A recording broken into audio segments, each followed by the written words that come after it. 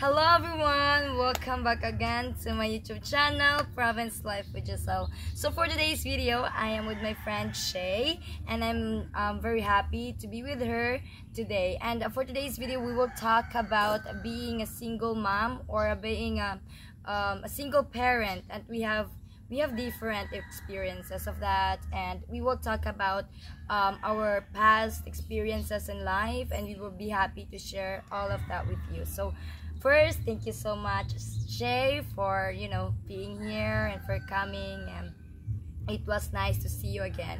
So I would start myself talking about being a single parent, how I handle those situations, and what are the struggles that I faced when because talking about single parent, they would think that it's really hard. And yes, it's really hard because you're alone in life, and no one, if there's a problem, you cannot rely on someone because you're alone. So for me, thanks God that I have a family first, because they are the one who helped me. They are the one ever since I got pregnant, my mother was there. So I'm very thankful that I have a family which I could rely on, something that if I have a problem, there's my mom there, being with me and always there for me. So though it was really hard, and yes, because I'm a single mom with 2 years old, and it was really hard, but the struggles in life will just come and go, and that's life. We all experience struggles in life. And my experiences before I get pregnant is I studied at high school. I was graduated at grade 12, senior high, and after that I supposedly go to Bohol. I go already at Bohol. I went to Bohol, and I should continue my college there because my mama cannot afford me to send in college in here, because my mama just working for for food, if she has salary only for food. So I was in Bohol before, and then their culture, I didn't adapt their culture. I got sick, like severe sick, so my mama planned to take me back home and then just find a job. So I went back here in Negros, and I'd spent around 1 month there in Bohol.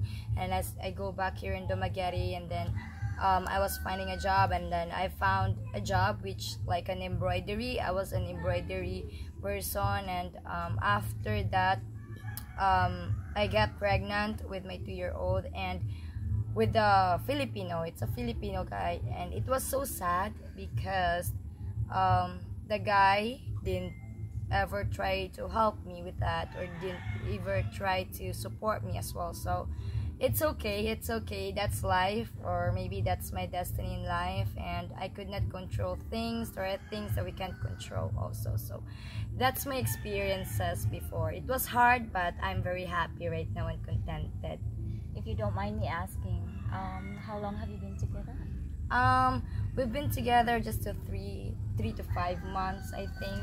Yeah, and then I got pregnant, and then we're not really like close each other, especially as family. We're not, before just meeting somewhere, like that. So that's my experiences with him before. And he's from here. He's from Valencia, yes. And you've never seen each other after that? Yes, never ever.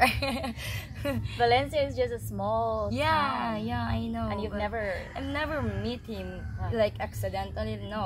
No, maybe God really planned that. We'd never, but we don't know. But for me, if you would ask me also that if there's a chance that I would go back to him, I would say no. I would never go back to him, or I said no, as in no. Yep. Definitely not. What is there to... Yeah, because why would he try to show up with me when my kid is already growing, and then at the time that I need him before, like I need something for my pregnancy, for the baby, he didn't even try to show up. So it's useless. I don't need him, or I'm happy with the life that I have right now. Yeah, I have 2 children, and they're both from different dads. And you know what? One thing I learned is that you don't really have to ask somebody to step up to be a dad. Um, they knew that you've gotten. They know that they've gotten you pregnant, and of course you told them and this and that, and I'm pretty sure that yeah, they're full aware that we are pregnant, and for them to not be able to actually be there for us in every step of the way, and not even financial support and all that, I think that you don't really have to force someone to be a dad. Like, if they knew that they've gotten you pregnant, they already know their responsibilities. Yes. Right? So you don't really have to, like, hey, I need diapers. Yeah. I need you to pay for your child's tuition and this and that. You don't need to ask them. I don't need to ask them. They know their responsibilities. Yeah. And if they're not willingly giving you the support, especially financial support, then for me, personally, I would not ask them. Yeah. Right? Because if I asked you for, like, let's say 3-4 times and you're not paying for your child, I'm not going to ask you again, because as a dad, you know your responsibilities are already. Yes, I agree. It's the same with oh, by the way, during the first interview, well, not during, but after the interview, my my eldest daughter's dad actually sent me a message saying, hey, I saw your interview with your new friend. I was like, okay. So he saw the interview. But yeah, you know what, I think that's one thing I learned, that you don't need to force anyone for them to do their responsibilities. Yes. It's not nice to have somebody being forced to do things. Yeah, I agree. So you told me that the interview before was done, and then your ex-boyfriend noticed about it and then try to message you back again. Is he supporting your old daughter right now? No. So what about the other one? The other one is a different story compared to the first one. The first one was, I've already said on the first interview that, he was here for 3 weeks, I think, or I cannot recall how many weeks, and then he went back to his country and never came back. Actually, I'm going to give you guys a little story about that. What happened was that I was with him for a few weeks, and then I didn't know I was pregnant until it was already 2 months. Oh, I see. Because I was like, I knew I was delayed. Okay. And I was concerned about it. It didn't occur to me that I might have been pregnant. So I went to the doctor and had a test and all that, and she was like, I think I'm gonna have you under PT, pregnancy test. I was like, I don't think I don't think there's you're positive on pregnancy. And she was like, I think I need you to undergo a pregnancy test. But anyway, so I was pregnant for, like, I think maybe 7 weeks or 8 weeks at that time, and then I messaged the dad, and I was telling him, hey, I'm pregnant. And he was like, are you sure it's mine? Yes. And when you're not doing anything, when you know yourself that you're not sleeping around, because I was 20 at that time and still timid, meek and shy and all that. I was not out there to date anyone. Right? So I was like, I was certain he was the only partner I had at the time. And for him to actually say something like, are you sure it's not mine? It was really like a big slap on my face. So I was really disheartened by what he said. And he said, well, after that, he said something like, oh, I'm not ready. You need to abort the baby or something. And, we're Catholic. Situation with myself.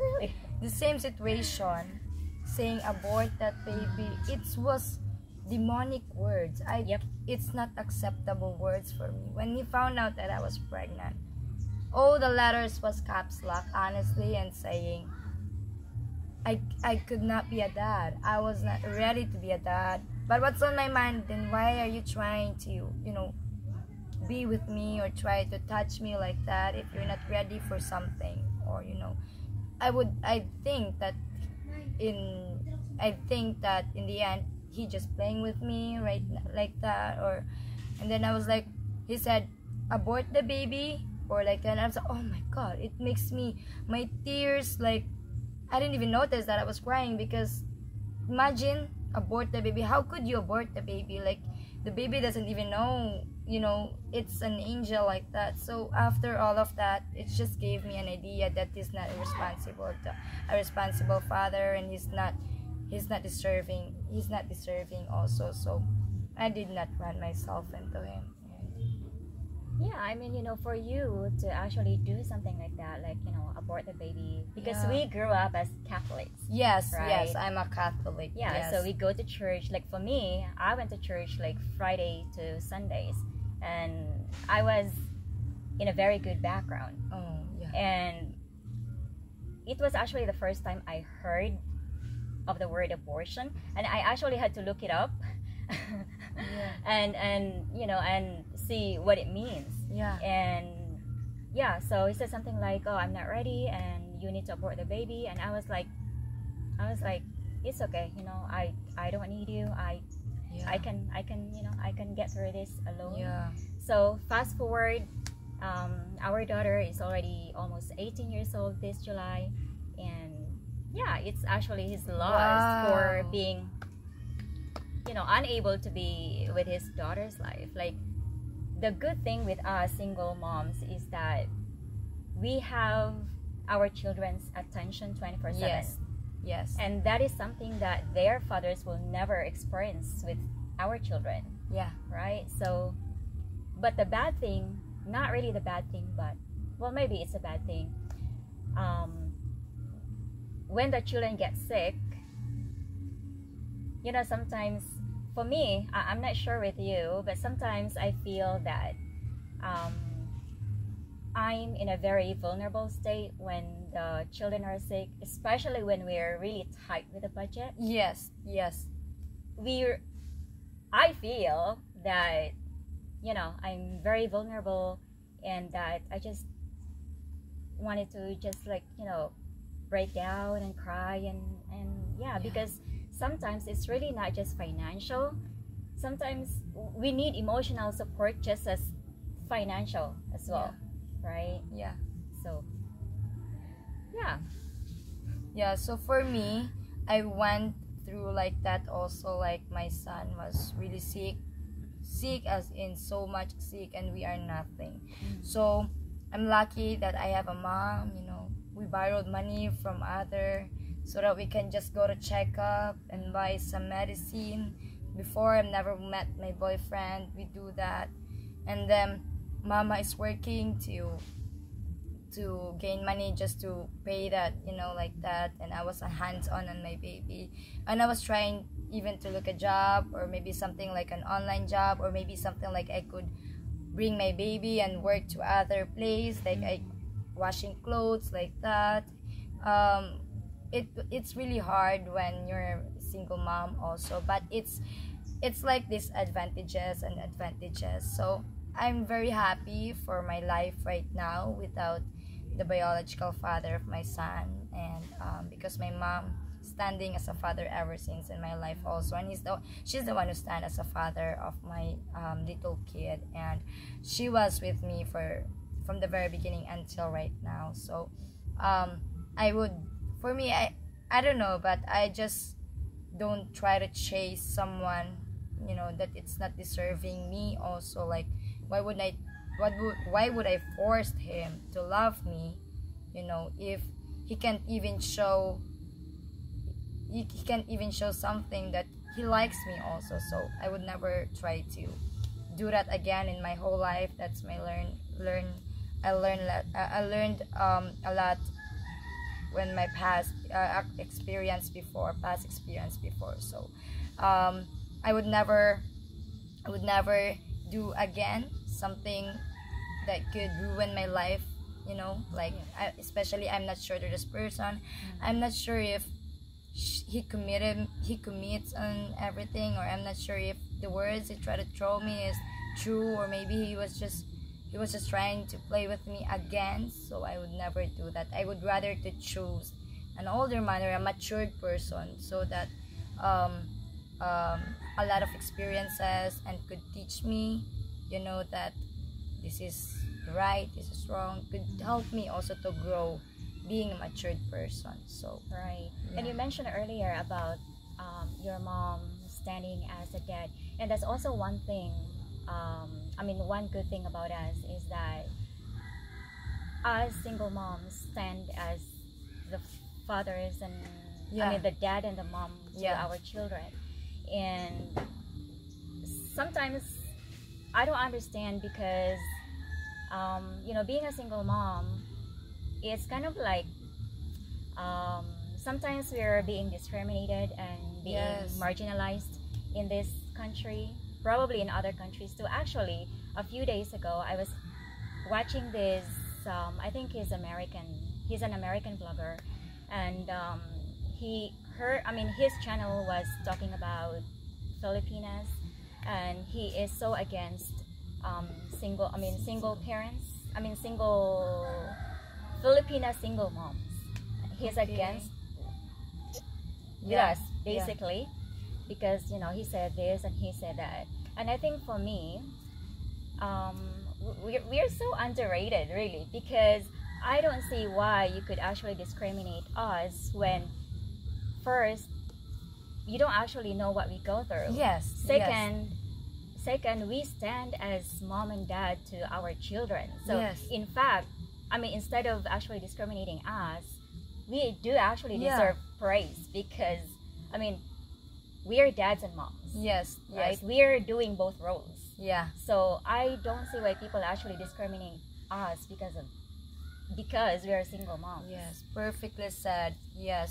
She's totally right. And even my neighborhood saying, you're a single mom, you don't have future like that, you cannot grow because you didn't go to work, you didn't go to school, and then you can't find job. Well, for me, honestly, if there is an offer for me to job, like, I would love to work. Honestly, I would love to work, whatever work is, as long as it's a good job, because I've experienced work many times. I've like working.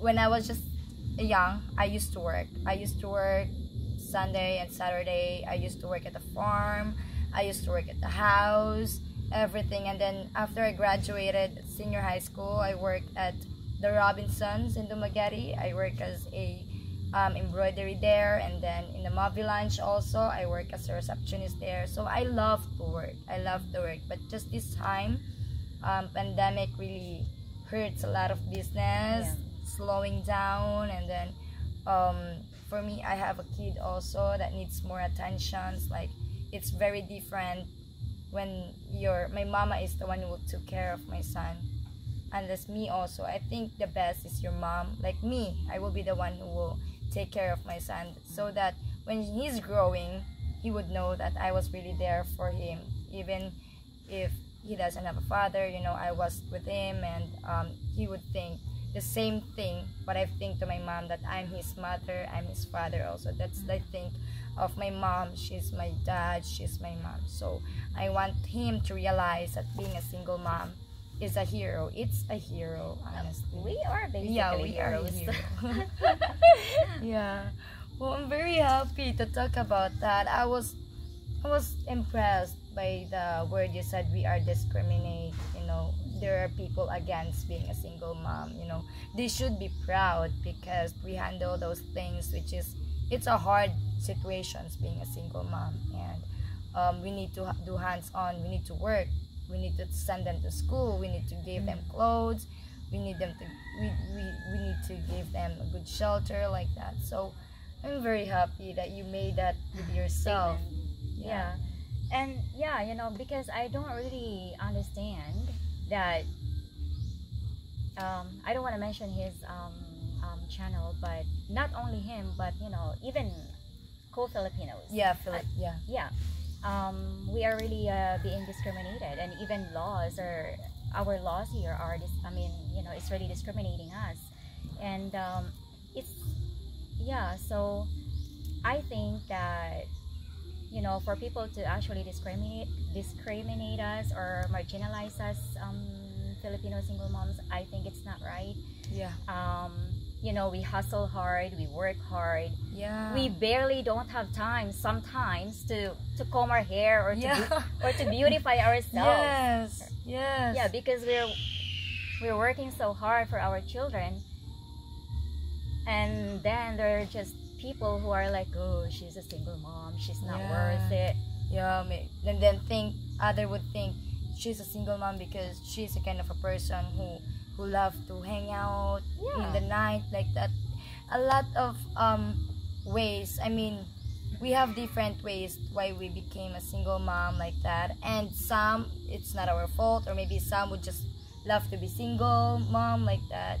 But for me, of course I didn't want to be a single mom only. I want a partner, the father of my, but he just showed to me that he deserved, you know, he's not he doesn't deserve it. He's not responsible in anything. So yeah, that's it. Single mom to not be discriminated, I do as well, and we deserve respect. We deserve respect. We deserve to be loved also, and not discriminated by a lot of people, different countries, whatever it is. So I've learned from you also, and thank you so much for sharing your very good and bad experiences in life. And it's so nice to meet you again. It's so nice to know your story. And again, thank you so much for being with me. Actually, guys, she was teaching an English lesson, right, with my cousin and with my niece Arlene, Shinshin, and Myrene. We're actually doing a study here, and then after I just interview her a little bit to know more about her life. So as you know already, and again, thank you so much for being with my channel, and I will gonna end this video. So I hope you enjoy watching our video with Shay, and please don't forget to subscribe my channel, Province of Yourself. Please like, share, comment, and spread my videos all over the world. And of course, don't forget Shay Travels. Yes. Shay Travels, please subscribe to her channel. She has a good videography.